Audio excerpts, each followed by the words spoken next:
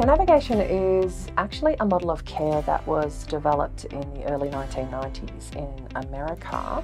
One of the things that appealed was its applicability with people from a refugee background. What is really applicable here in Armidale is for people to be able to build capacity, build agency. What the Care Navigator position has really made a difference with is linking our provision of local health services in the public health system with the provision of primary health care through GPs. But then importantly also too, private pathology, private specialists, pharmacy, so that the community knows where to go and how to access all of the services necessary. There's not an overly high level of literacy in any language.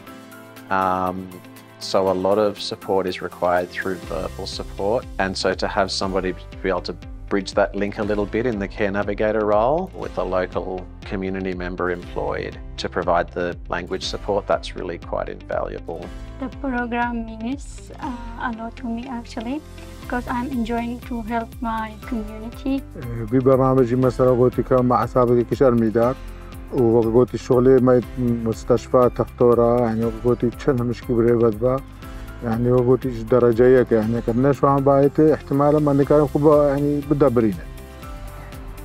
Yeah, that program helped me a lot, especially for me and my family, because if that program won't help us, so we couldn't go anywhere and we couldn't do anything. That underpinning empowerment approach is so important.